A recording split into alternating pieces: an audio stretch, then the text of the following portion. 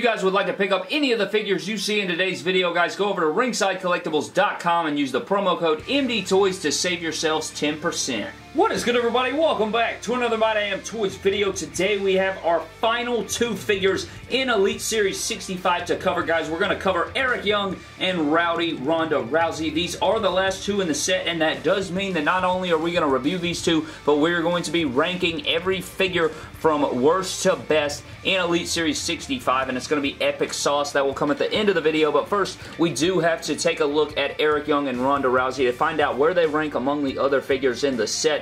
But first time in the line, Eric Young. Very excited to get our Sanity collection started, and this is our second ever Ronda Rousey figure, and we're going to compare her to her other figure, so that should be interesting to see. But here you have both their viewing windows. Both of them do look cool inside the packaging, but we're not a MOC collector, so let's go ahead and get this packaging done so that we can crack them open. Of course, you have their names on the sides. On the back, you do have a nice picture of Ronda Rousey and Eric Young. Got some career highlights on there, and you can read up their little read-ups if you'd like to pause it now. We do have a nice picture of Eric Young, a picture of Ronda Rousey, and that pretty much covers their packaging, guys. So let's go ahead and break them out of their packaging. So here we have Eric Young and Ronda Rousey out of their packaging, guys, looking pretty freaking nice. I'm super excited for Eric Young. I think that they did a really good job on all his details, and we're going to take a closer look at that later on. I think that Ronda Rousey is a strong figure. It's solid. You know, it's a good little figure. We're going to compare it to her other basic, and we're going to see how they fare against each other. But at first glance, I think that both of these are very nice. We're going to take a closer look at Ronda Rousey's accessories and then Ronda Rousey, and then we'll take a closer look at Eric Young's accessories and Eric Young himself. So that is the order we're going to go in, so let's go ahead and hit it. So for Ronda Rousey's accessories, guys, we do get some pretty cool stuff here. We get the first thing, of course, you do get Ronda Rousey's WWE contract. That is the first little thing. It's just like the one that the Hall of Champions Batista came with from WrestleMania 21, except it has the more accurate logos because that one should have had the scratch logo and they used the new logo, so it really made no sense at all. But you do get her contract if you ever wanted to do that for your pick feds or recreate the moment where she signed her contract and then put Stephanie through the table, then you could do that. You do also get a pin accessory that we have seen with Chris Jericho. We've seen it with the Festival of Friendship. We've seen it with other people, I'm pretty sure, so we have that. And then we get the nice, notorious table that she put Stephanie McMahon through on her opening night on Monday Night Raw. I think that was her debut on Raw. But they did this a little bit differently. They did not make it just one flat sheet that, you know, you can stretch out or whatever. They actually made it like conform to the table. So you can actually take that off, and you do have a black solid table. It's got the WWE logo on there. This is pretty much just like the one that I think the Dudley Boys came with. I think that's the, you know, the same mold and everything. Not a lot of detail going on, just a flat black table. Got the nice logo and everything going there. But yeah, this is kind of weird. They didn't make it just one straight sheet. They like stitched the sides so that it can actually conform to the table, as you guys saw just a second ago. So that's kind of cool. You know, it's better than giving us just, you know, one big plastic table or not giving us a sheet at all. I think it's kind of cool. You know, you could use this for your shows, or I don't know, some creative people out there can do something with that. But that is that. And that's pretty much everything for Ronda Rousey's accessories, guys. But now that we have the table laid out, let's go ahead and put Nia Jax through it. Nice. So taking a closer look at Ronda Rousey, guys, here is her head scan, and I think it's a decent head scan. I don't know if I like it better than her basic. We're going to have to take a look at that later on in the next segment, but I think I do like it. I like that it's a little bit different. You know, it's not exactly the same, so we'll take a closer look at that. Going down into the chest, they actually decided to give her the old Jax method, where they give you the rubber jacket and they make the sleeves a molded jacket sleeve. That way, you know, if you take this off, it'll be like molded jacket sleeves with a regular t-shirt torso. So that's kind of cool that they did that. For this figure, it's a bit different than her basic. They actually gave her a little bit different look. I kind of wish it was her WrestleMania 34 attire. I want an in-gear, you know, wrestling gear Ronda Rousey figure, so hopefully, you know, that will come soon. I know we're getting it with the Ultimate Edition, you know, with the Ultimate Warrior there, the first two, and that figure is going to be really, really sweet. So I'm kind of glad they're waiting, but at the same time, I kind of want one right now. So that is sort of the give and take there. You do have the Ronda Rousey logo on the shirt. Still has that. Does it have that bra mold on it? No, it doesn't. It actually does not have that bra mold. So it actually does look like she's wearing a t-shirt instead of just having, you know, they usually just use that same bra mold, and then they put the logos and paint over it, and it looks really dumb. But going down into the legs, you got solid black legs. You got, you know, just her regular jeans or whatever you want to call these. And this is where the figure is kind of disappointing, and it really hurts it, in my opinion. She has no ankle rotation. This is an Elite figure, and you don't have any ankle rotation and just single jointed at the ankle. There's no ankle pivot, and when you turn the foot, the whole leg turns. I think that is a big disappointment. I do not like that at all. And her feet really make it hard for her to stand. I'm going to be honest with you guys, they're kind of loose, and I know they're standing right here, but I swear to goodness, it was kind of hard to get her to stand there. So that's kind of disappointing. She does get, you know, good leg articulation though, so that is good. She can widen out and all that stuff, so she can roundhouse kick somebody in the face, I'm sure, if you wanted her to. So that is Ronda Rousey, guys, but now let's get into some Ronda Rousey Elite figure comparisons. So here's the new Elite 65 Ronda Rousey up next to her basic 90 figure here. It says Hot Ronda, and then you have the Rowdy Ronda Rousey. So they're a little bit different. You can see the head skins are a bit different. Which one do you like more? I honestly kind of like them the same. I mean, they both have good likeness. They're both not perfect, and they have their own unique look. You can see here by this figure, it does have that bra mold, and they just painted over it, so that's what I'm talking about. It's kind of weird looking, but I guess it kind of makes sense. You know, when women wear bras, when you put their t-shirt over their bra, you can kind of see the outline of the bra, so I guess that makes sense, but at the same time, I don't know.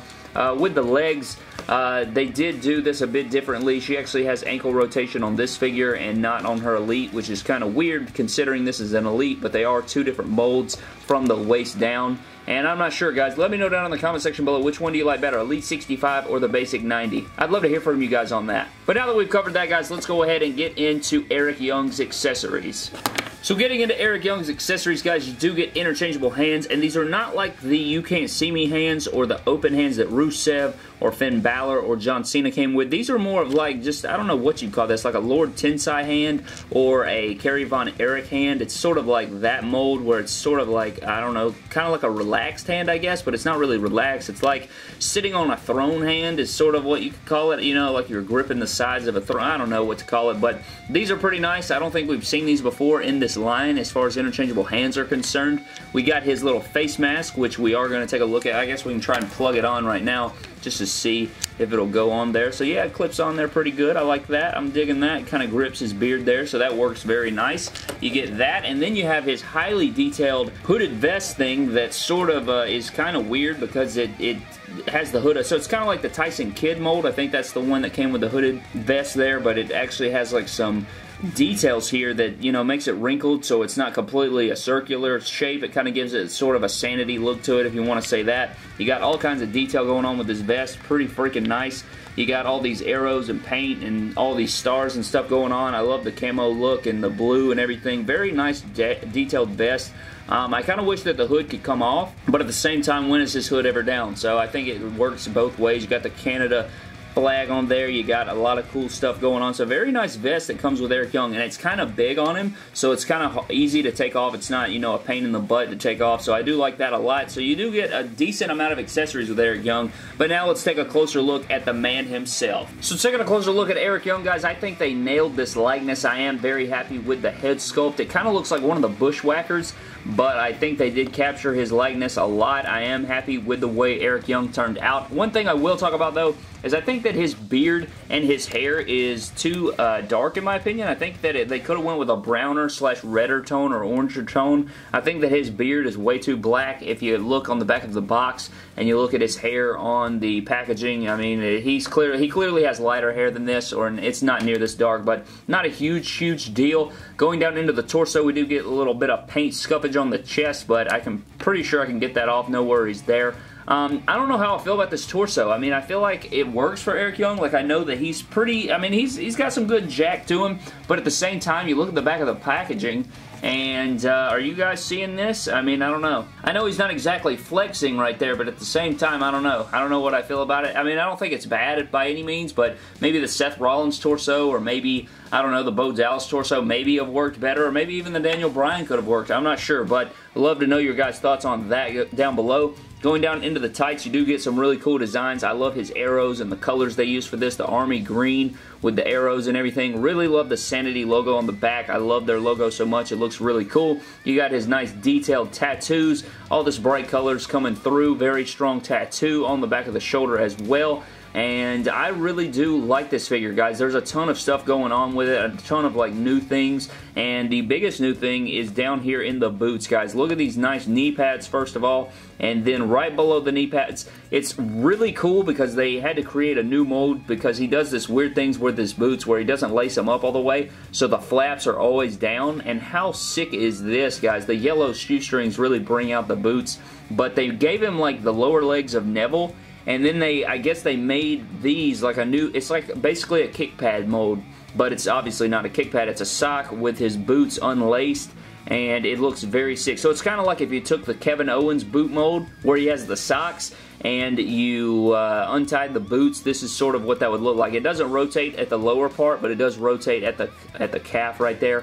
So that's pretty cool. I like that. I think they did a good job on that. The mechanic works well, and I like it a lot. So that's pretty cool. It's the first time that we've seen that. I'm pretty sure if anybody else has that, I would love to know who, but I'm pretty sure this is the first time. So that looks good on Eric Young. Really like this. I think that Eric Young is a very strong figure. It's going to be really cool to see where he comes out as we rank this set, guys. So, since he doesn't have any comparisons, we have nothing to compare him to. Since we haven't reviewed Nikki Cross, since we haven't gotten Killian Dane or Alexander Wolf yet, guys, we can move on to ranking the entire Elite 65 set. Alright, guys, so it is time to rank this set from worst to best in my personal opinion. To be honest, it wasn't that difficult. I thought that this set was pretty fairly, you know, in your face and simple, but let's go ahead and rank them. Coming in at the worst spot has got to be Nia Jax. I'm just not a personal fan of hers, guys, so, I mean, it was kind of easy to put her at the lowest. She also, you know, women's figures aren't that great in general. They don't have the best articulation. They don't have the best range of motion. And this is a decent, you know, figure. However, I'm not a fan of Nia Jax, so she came in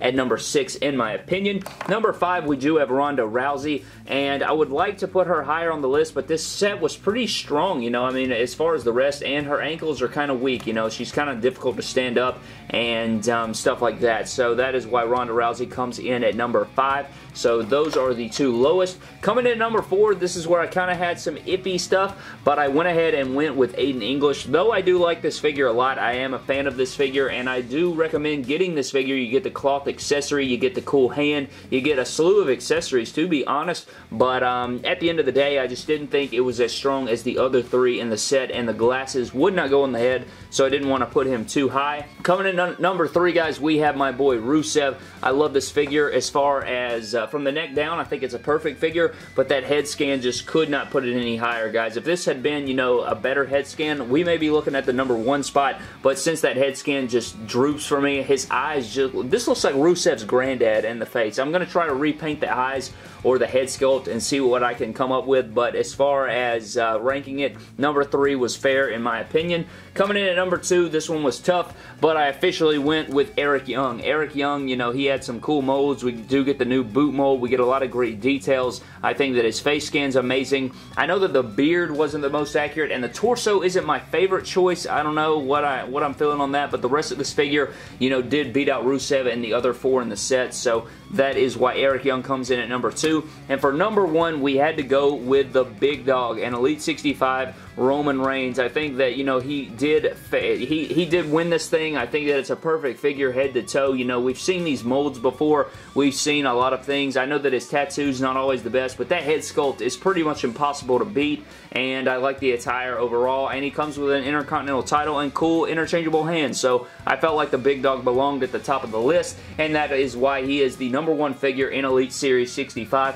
I would love to know your thoughts on the worst to best. What do you think is the best figure in Elite 65? Overall, judging the set, I think it's a solid set. You know, I'm not a big fan of women's figures in Elite lines because they don't really, you know, do much for the set. They don't really, you know, have the same articulation as the men, so you kind of get cheated out of articulation and stuff, so that kind of bums me out that there's 2 women's figures in this set, but the 4 men's figures I think are pretty strong. I mean, you have your iffy head scans on, you know, Rusev. That's not a very good scan, but the rest of the wave, I mean, is solid, so I think Elite 65 isn't near as good as Elite 64, but it's a solid set overall. But that pretty much does it for this 2-in-1 Elite figure review on the brand new Elite 65 Eric Young and Ronda Rousey figure. figures, guys. I hope you guys also enjoyed the ranking of Elite 65 from worst to best. I would love to know your thoughts on both of these figures and that ranking and what you think are the two best figures or the best figure overall in Elite Series 65. Starting tomorrow, we will be starting on reviewing Elite Series 66. We're going to start off with Kurt Angle and AJ Styles, I do believe, so definitely look out for that. Overall, I think Ronda Rousey is a solid figure. If you missed out on Basic Series 90, I would suggesting go ahead and getting Elite Series 65 Ronda Rousey, just because,